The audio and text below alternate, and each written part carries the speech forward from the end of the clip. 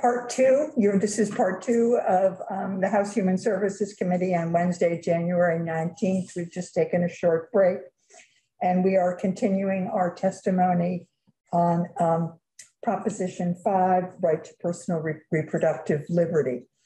And we have two people this morning to wrap up this morning. And we're going to start with Indy Schoeninger from, she's the Advocacy Fellow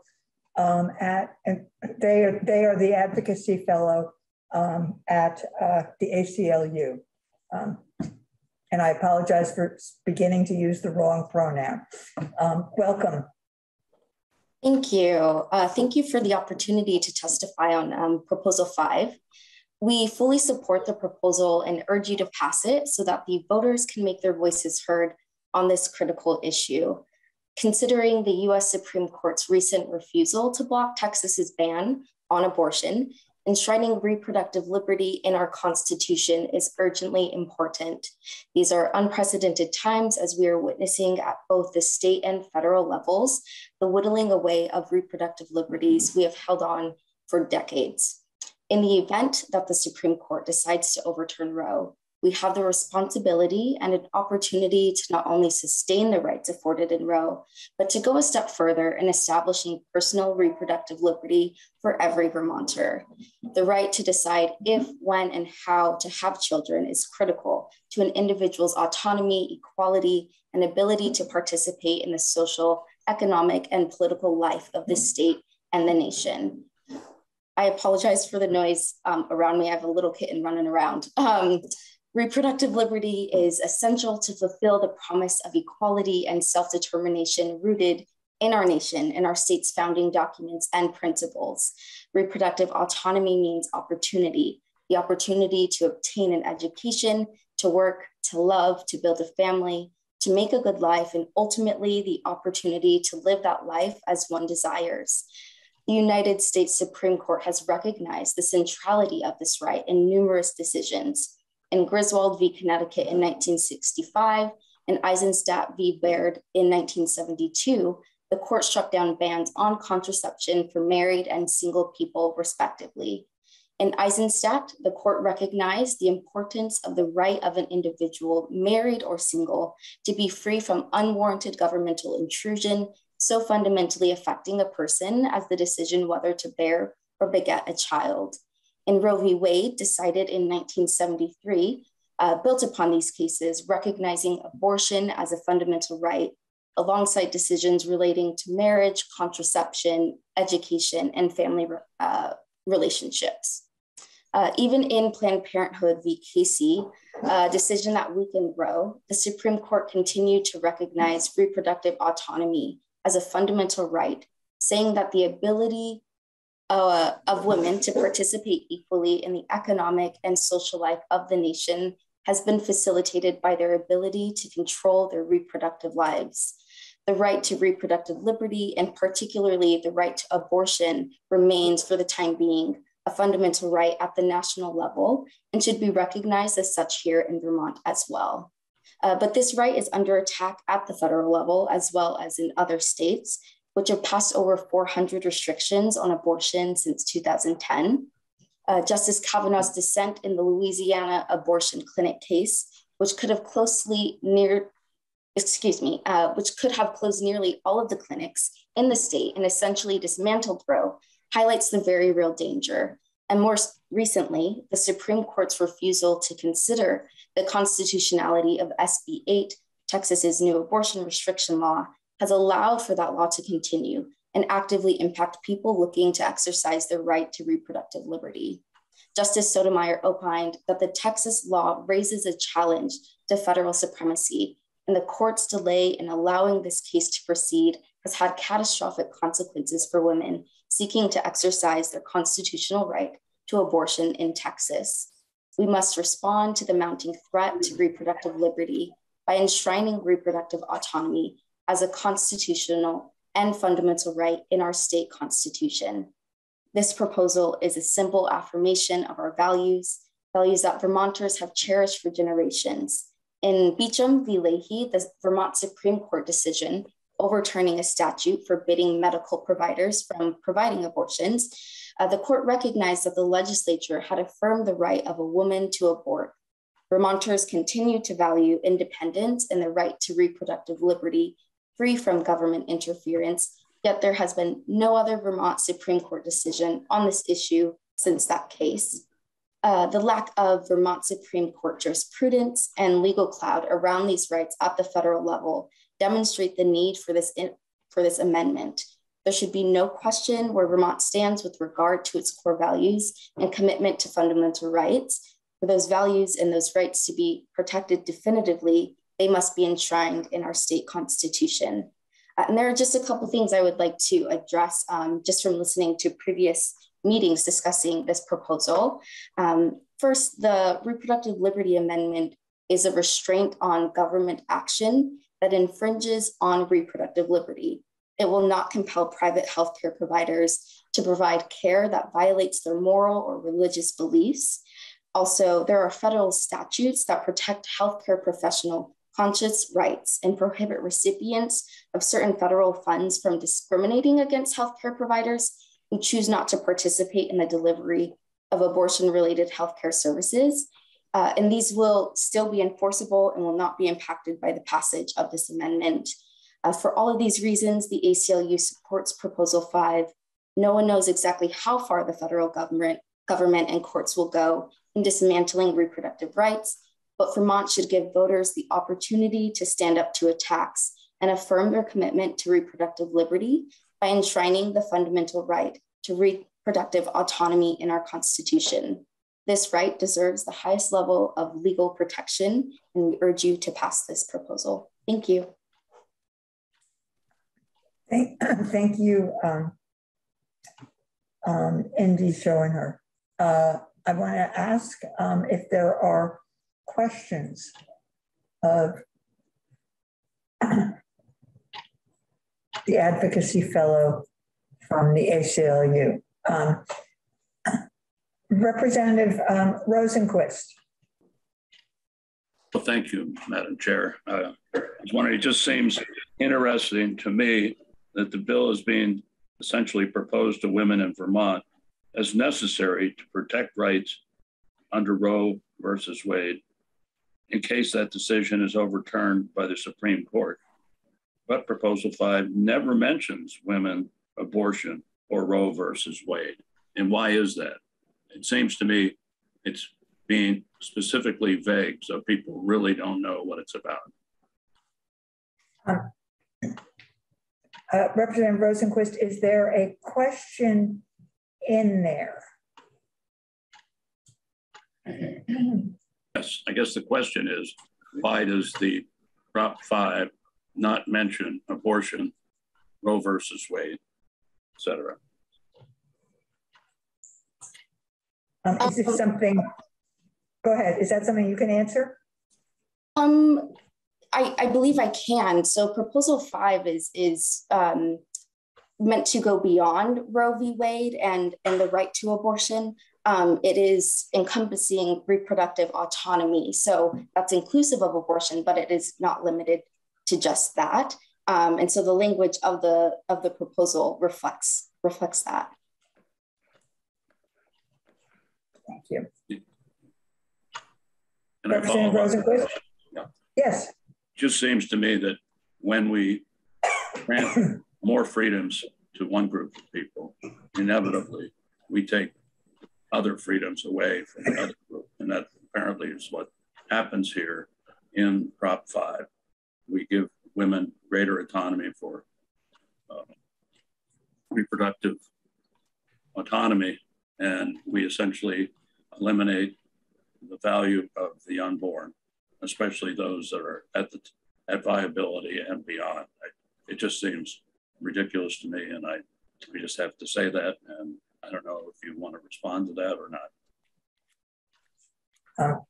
Representative Rosenquist, I appreciate, and I think it's important that you state what your opinion, what your view on this is. I'm not quite clear what the question is. And if you don't have a question, we'll go to Representative McVaughn. you've muted yourself, so I'm not sure whether you had a question, whether there's a question in your statement. I'll come back after Topper. Okay. Representative McFawn. Thank you, Madam Chair. Thank you for that presentation. One thing that I would like to emphasize is we're not just talking about women here. We're talking about men as well. And I want to make that clear. Sterilization, things like that. We're talking about the entire reproductive issue. Thank you. Thank you. Representative Rosenquist, before we get back to you, we have a question, I hope, from Representative Wood. Thank you, Madam Chair. Ms. Schoenherr, can you, I was following along your written testimony that we have on our webpage. Thank you very much. And at the end, you added some clarifying points based upon other testimony that you had heard or comments that you had heard. Could you just briefly repeat those, just because I want to make sure I understood them? That would be appreciated. Thank you. Yes, of course. The comments that I wanted to clarify on is that the Reproductive Liberty Amendment is a restraint on government action that infringes on reproductive liberty. So it would not compel private healthcare providers to provide care that violates their moral or religious beliefs. And then the second point to that is there are federal statutes that protect healthcare professional conscious rights and prohibit recipients of certain federal funds from discriminating against healthcare providers who choose not to participate in the delivery of abortion-related healthcare services. And with this passage, those statutes would still be enforceable and would not be impacted by this amendment. Thank you for that clarification. Back to you, Representative Rosenquist. Thank you, Madam Chair. Proposal 5 doesn't specifically protect a woman's right to an abortion. It protects everybody's right to personal reproductive autonomy. Can you explain to me what a biological man's right to personal reproductive autonomy looks like and how the ACLU would defend that right? And what happens if a man's right to personal reproductive autonomy conflicts with a woman's right to personal reproductive autonomy regarding the same unborn child? Whose right prevails? And on what legal constitutional basis under Proposal 5? Thank you. I'm not sure if I'm following that question. I think Representative McFawn provided a good example of where a man would potentially be wanting to exercise reproductive autonomy. As for the rest of that, the question, each case is unique and the facts are decided. Each case is unique, as I was saying, and the facts of those cases vary. So I don't think it would be appropriate for me to comment or like come up with a theoretical example of where these reproductive liberties would be in conflict. I can't come up with that at this time. Well, it would seem like they'd be in conflict if the man wanted the child to be born and not be aborted, and the woman said, no, we're going to abort the child. It seemed like a conflict. And how would the ACLU sort that out? We believe that it is the woman's right to do what they want with their body. I think that's the stance we would take on that. The reproductive autonomy of the gestational parent would come first. But who says they come first? Because the man wants to carry on, let's say, his name, his heritage, that sort of thing, and with the birth of a child. And we're saying woman's right to autonomy, reproductive autonomy out, how should I say it? essentially eliminates his. Indy Schoen, I am not a lawyer, but I play one on TV, no, in this room. But my understanding is when rights are in conflict, we go to court. And that is the role of the courts to decide, or a judge, or however that is. And so what Representative Rosenquist, and so I guess what I'm asking is would I be correct in responding to Representative Rosenquist to say what you are presenting is a conflict of rights, and where historically this country has gone when there are conflicts of rights is we go to court and we have confidence in the court's decisions. Would I be correct in that response? Yes, that is the correct response. Yes, thank you, Madam Chair. Proposition 5 doesn't mention women at all in it. So I'm still trying to understand why they would trump the situation. But thank you. Representative McFawn, I see your hands still up. Chair, can you hear me? I can. My whole screen, I can't turn my picture off. I can't mute myself. I can't use any of the, anything down below about who's participating, the chat or anything. So what I'm gonna do, I'm sorry about this, but I'm gonna leave and come back in and see if that'll fix it. Okay. I don't have any other questions. Okay, Thank you for the presentation.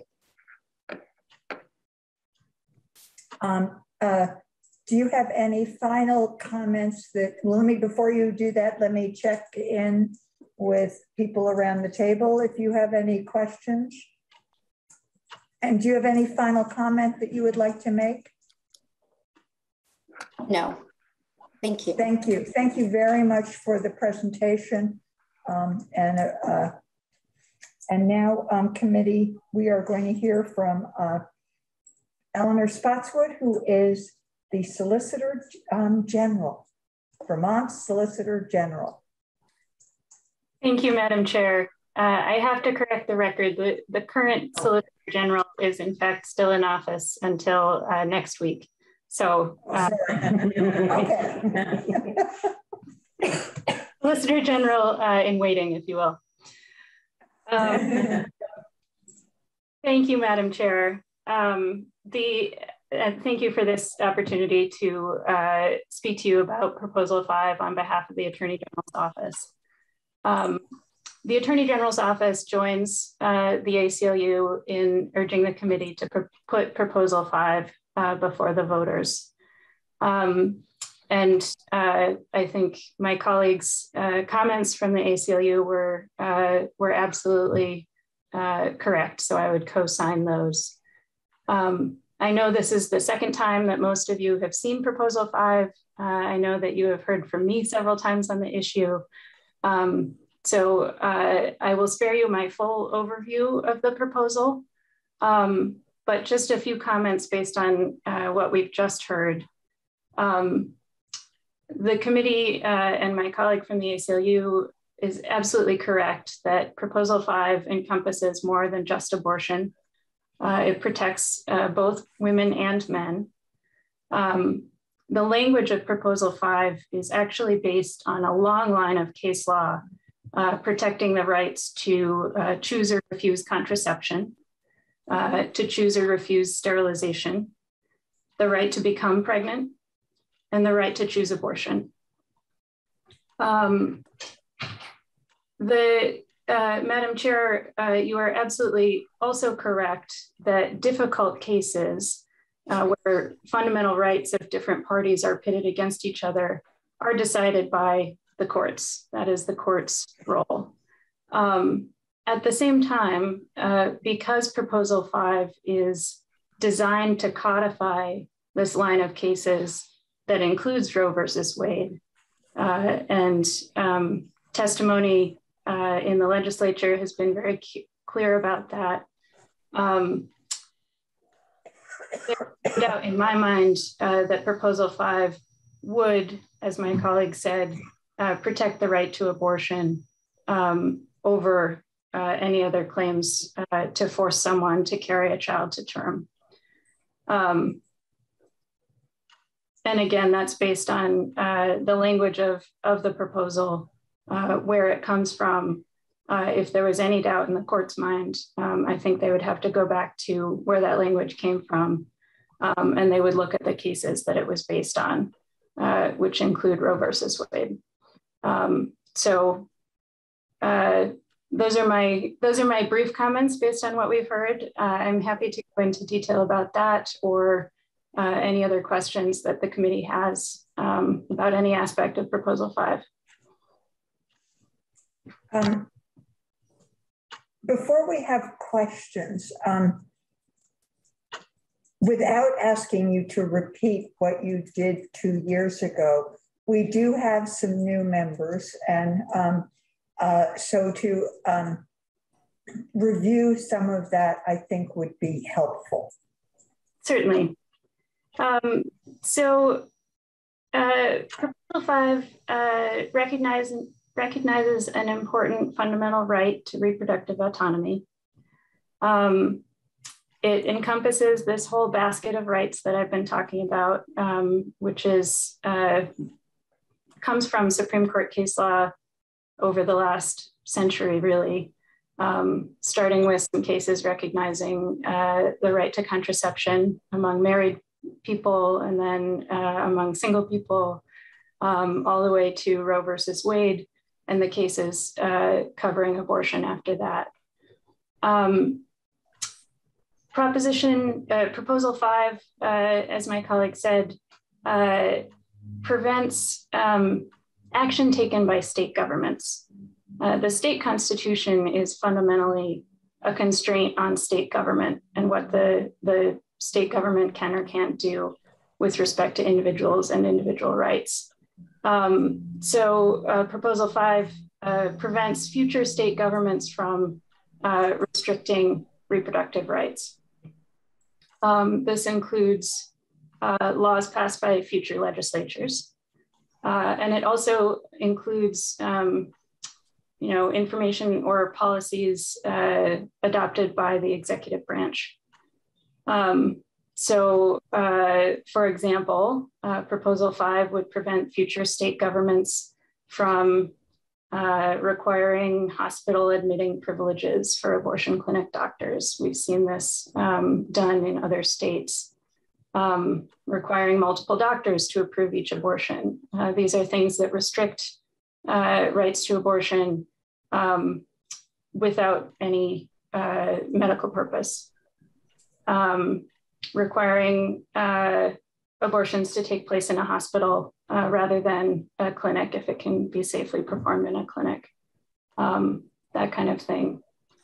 I will also note that certainly since we last spoke, abortion rights are even more precarious than they were at the federal level. The US Supreme Court has a case before it right now asking it to overturn Roe versus Wade. It held oral arguments in that case in December. We expect a decision within the next 6 months. And notably, the state of Mississippi is now arguing to straight up overturn Roe versus Wade, which is a change from its strategy since Justice Barrett was appointed to the US Supreme Court. It did not originally come to the court asking to overturn Roe versus Wade, but once Justice Barrett was appointed, it saw its opportunity, and that is now the issue squarely on the table for the US Supreme Court. So this is happening. It could very well happen. Many court watchers, in fact, think it will happen before the voters get the chance to weigh in on Proposal. Let's see, other notable points in Proposal 5. It adopts something called strict scrutiny. That's this language at the end of the proposal which is justified by a compelling state interest achieved by the least restrictive means. This is a legal term of art, which you may be familiar with, also known as strict scrutiny. It is the highest and most intense form of scrutiny that the US Supreme Court uses to review government action. It is not, in fact, it does not mean that no state action will be upheld. The court uses strict scrutiny to review when a state is infringing on fundamental rights or suspect classes. So if a state tries to take some action based on categorizing people based on race, for instance, the court will use strict scrutiny to review that. And strict scrutiny is the standard that the US Supreme Court used in Roe versus Wade. So this is part of what I mean when I say that Proposal 5 is codifying Roe versus Wade. The court, after Roe versus Wade, drifted away from the standard a little bit, but there was a period of time where strict scrutiny was the standard they used to review abortion restrictions. And so again, we have case law on that that we can point to if there are questions about, what would the court do under this standard. As I mentioned, strict scrutiny is not absolute. The government can still infringe on fundamental rights if it justifies its actions properly. It's a high bar, but it's not impassable. So the burden is on the government to show why its action should be upheld before the court if there's a question of whether a law is permissible under strict scrutiny. And actually, I came across a study that showed that approximately 1 in 3 laws challenged under strict scrutiny are actually upheld. So it's maybe not as strict as it sounds. It is applied in a wide range of contexts to a wide range of rights. And courts have upheld laws under strict scrutiny in many different areas. There is, for example, regulations that were challenged under the First Amendment that prohibit sexually explicit speech, but were upheld under a strict scrutiny standard based on a compelling government interest in protecting the physical and psychological well-being of minors. And so that's an example of a law that was upheld under strict scrutiny. And there are several other examples, which I'm happy to go into. Another example actually is Roe versus Wade itself. So the court applied strict scrutiny and ended up adopting a trimester framework. It found that the government had an increasing interest in regulating abortion the further along a pregnancy is. And then I know the committee just heard this, but the final point I'll make is to echo my colleague's point that Proposal 5 does not regulate private actors. It regulates the government and what the government can or can't do. It does not require private healthcare practitioners to provide any particular service, including abortion. It does not restrict the state from regulating healthcare providers, including as to abortion, if the state can show that compelling interest. And it does not require private individuals to undergo any medical procedures. In fact, it protects their right to choose which medical procedures they undergo. Madam Chair, is that sufficient? Yes, thank you very much. I appreciate the review. That's helpful because actually 3 of the members of this committee were not here 2 years ago. And so this is new to them. And this is important enough that I think that we all need to have the same information. So thank Absolutely. you. And we have a question, Representative Rosenquist. Thank you, Madam Chair. Yes, relative to, you had talked about there is some movement to repeal Roe versus Wade before the possible ratification of this amendment. Did I understand that correctly? And what would happen then if that did happen? I wasn't quite clear on that.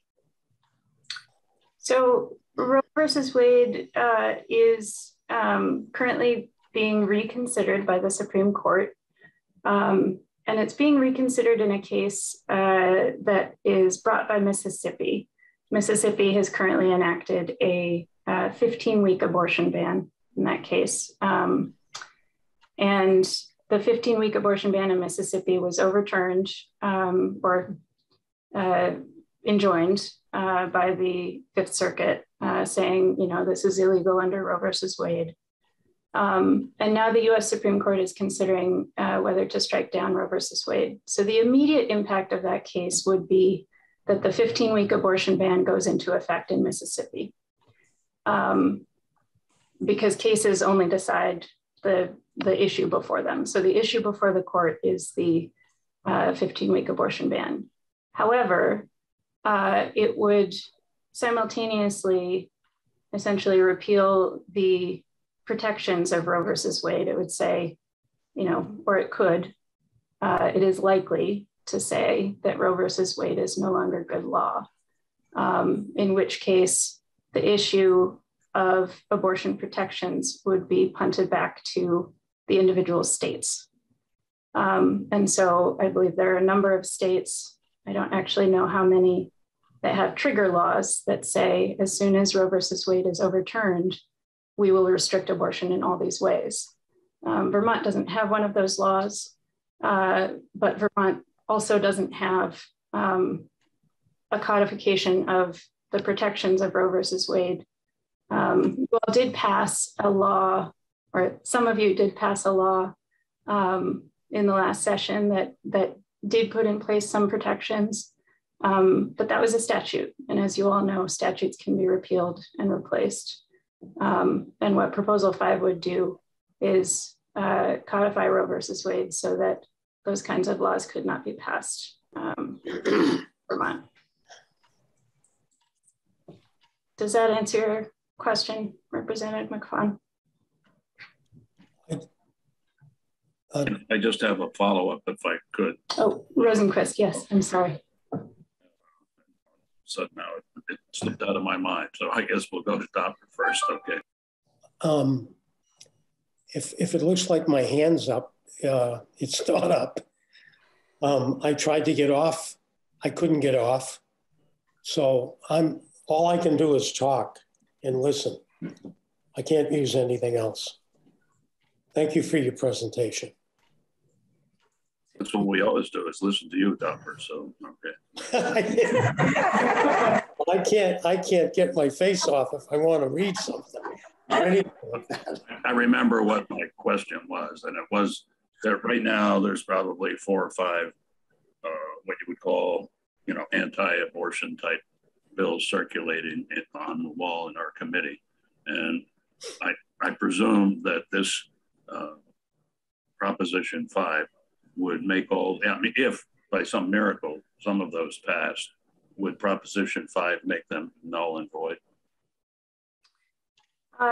So essentially, yes. The hesitation you're hearing in my voice is that it would require the courts to weigh in and tell you that they're null and void. So it would require some case to come before the court before there was a definitive ruling about it. But for all intents and purposes, that is what we're talking about here. Thank you. I say that also, you know, the lawyer in me needs to add this caveat, which is I haven't seen those bills. I'm taking you at your word that they are anti-abortion, and that is something that Proposal 5 is designed to stop you from doing. One in particular would grant personhood to a fetus at 24 weeks or greater gestation. So that's a little different than some of these that doesn't specifically say anything about abortion, but if the person is a person, I assume they could not be terminated. To the extent that that statute would interfere with a woman's right to reproductive autonomy or a pregnant person's right to reproductive autonomy, that portion of the bill would not be upheld under Proposal 5. Thank you. Madam Chair? Yes. I do have a question now. The term proposal and the term proposition keep going back and forth. I would like to ask either one of these lawyers, is there a difference in that? Not as far as I'm aware. I have been saying proposal because that's the language that I see in this document as passed by the Senate, the proposed amendment to the Constitution. But I have heard it both ways, and I am not aware of any difference, legally speaking. Thank you.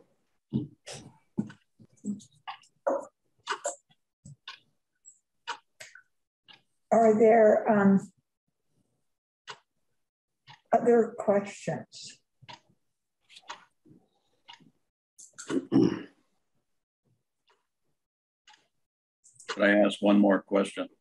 You absolutely, that's why we're This here. one, I did ask the other presenter this question, but I'm just curious what your answer would be. And that is, why is it that Proposition 5 does not mention women or abortion or Roe versus Wade? And yet it certainly at the core of all these things. And it seems, quite frankly, again, this is my opinion, but it just seems deceptive. And maybe you have some answer to that. My answer is very similar to the one that you've already heard. It protects more than just abortion, and it protects more than just women. It protects everyone with a right to personal reproductive autonomy. And the language comes from a long line of cases that include Roe versus Wade and protect abortion, but also protect the other rights that we've heard of today, which include contraception, to use or refuse contraception, the right to use or refuse sterilization, the right to become pregnant, and the right to end a pregnancy. Thank you. Certainly. And perhaps I have a follow-up question. In some of the court cases that you allude to, is the term reproductive liberty used? Or Yep. Yeah, let me find my notes on that. One moment, please.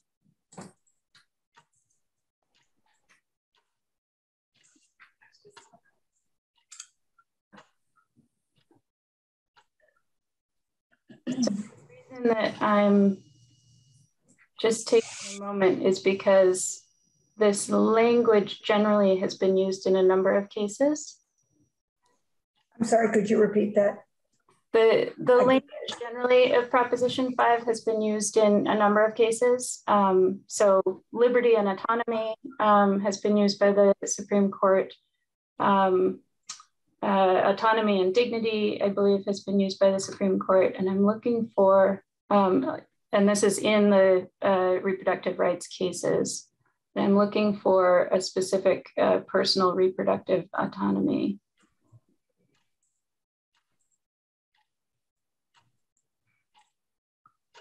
So in Planned Parenthood versus Casey, which was a 1992 case that was a follow-on to Roe,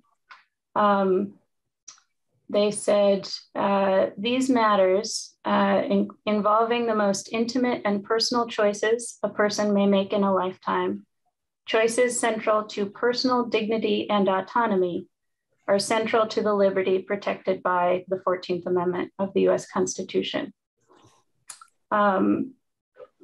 That is the footnote that your legislative council included in the draft. So she was looking specifically at Planned Parenthood versus Casey for that language. And then there's further language about how the decision whether to bear a child is central to a woman's dignity and autonomy, her personhood, destiny, and her conception of her place in society.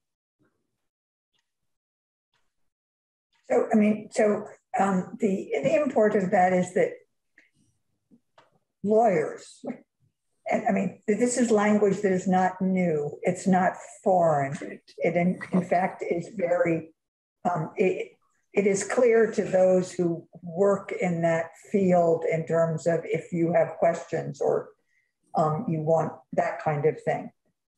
Correct. This language about liberty, dignity, autonomy, reproductive autonomy, this all comes from case law that is Roe and before and after Roe. And so it's certainly, those are keywords for lawyers, but even more so, this document that I have up on my screen is also in your legislative record as exactly what the drafter of this amendment was looking at when she put together this language for you. So if there is any doubt from a judge, they can go back through your legislative record and look to where this language came from and pull up those cases. So she cited Casey, she's cited Roe versus Wade, she's cited Eisenstadt v. Baird. Actually, Lawrence v. Texas is in this line of cases. That was a case protecting rights to same-sex partnerships. And so, which is based on the same US constitutional provisions that gave rise to Roe versus Wade. And so all of these cases are in there and in your legislative record and contributing to the language of this amendment. Thank you. Thank you very much. Committee, do you have any final questions? I don't see any. Ms. Spotswood and Indy Schoenherr, I want to thank both of you for your testimony, your legal testimony and your testimony today in terms of outlining where some of the both support for, but also more importantly, some of the legal roots of this and answering some of our questions, which we will continue to have. This will end our testimony today on Proposal 5, and we will pick up testimony on Proposal 5 tomorrow, tomorrow after lunch. Our original agenda said we would be starting at 1:15. I would like to start us at 1 so that we have sufficient time before we go on the floor, because Dr. Nasco was not able to come today. He's a doctor and he had patients to see. And so in deference to his schedule, wanting to get all those in, so we will have he, as well as someone from Vermont Right to Life, as well as someone from, it used to be Vermonters for Ethical Healthcare. I think the group now is called Vermonters for Good Government, Norm Smith, but that will be, and as well, and then someone from the Vermont Medical Society, that will wrap up our testimony before the public hearing, which is next Wednesday. And then after the public hearing on Thursday, we'll talk about, in between, as a committee, we'll talk about this, but after the public hearing on Thursday, we'll talk about what we've heard and what our committee's ultimate decision is. And so with that, we end this morning's testimony and this morning's committee meeting, and the committee will reconvene on two other bills or two other things before us at 1:15. So thank you both. And if we can go on break